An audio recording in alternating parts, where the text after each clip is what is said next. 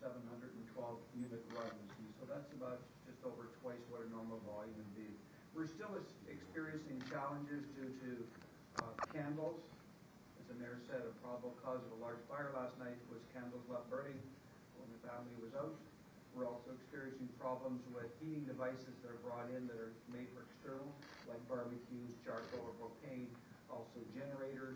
So that increases our call volume. Most of our volume is in the north of the city, in East Scarborough area, where there isn't power.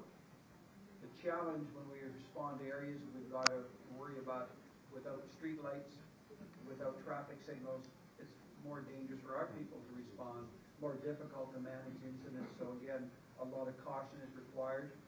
In the last 5 days, as of this morning, we had 11,367 runs, which is just unprecedented with the Toronto Fire Service. So again, a very high call volume. The service, whether they're firefighters, communications people, or support staff, have had great attendance. We're keeping our numbers up. People are showing up for work every day. They're working long shifts.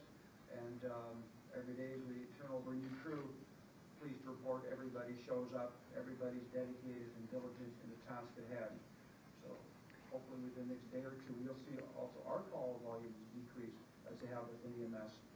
And again, working together collectively and collaboratively, we're trying to get the job done. There are still 2 fire stations, I believe, that don't have power. So how is that impacting or hindering your ability to service this unprecedented number of calls?